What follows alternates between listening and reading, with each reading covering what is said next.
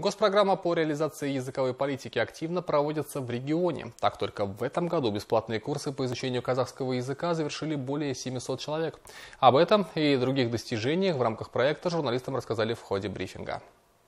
Реализация госпрограммы рассчитана до 2025 года. В ее рамках мероприятий очень и очень много. Все они направлены на изучение гражданами страны казахского языка. Так, с начала года соответствующие курсы завершили свыше 700 человек, причем треть из них представители разных национальностей. По словам главы Управления культуры, развития языков и архивного дела, в регионе казахским языком владеют 93,5% жителей, а сфера применения госязыка расширяется с каждым днем.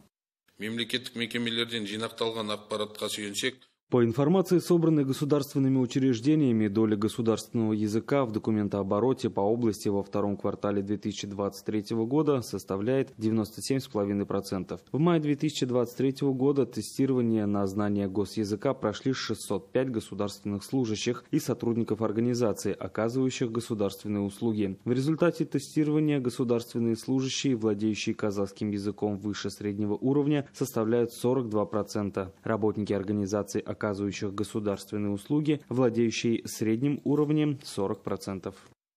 Об успешности госпрограммы говорят и другие цифры. Так, в этом году 71% первоклассников перешагнули пороги классов именно с казахским языком обучения. Идет и другая работа. Например, в прошлом месяце состоялся международный фестиваль «Алтын көпір», главная цель которого – укрепление связей между приуральцами и представителями казахской диаспоры приграничных регионов России. Мероприятие было направлено на повышение значимости традиций, культуры и, конечно, родного языка.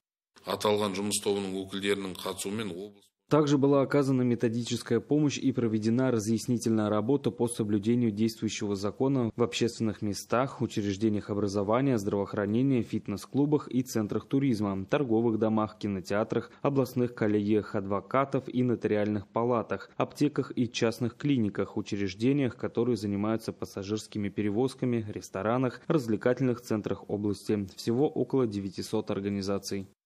Всего за 8 месяцев по вопросам государственной программы реализации языковой политики поступило 25 обращений. По всем проведена разъяснительная работа, исправлены недочеты и даны соответствующие рекомендации. Алексей Кочемасов, Рустем Ищанов, Aqjai'yq, Aqjaiyq.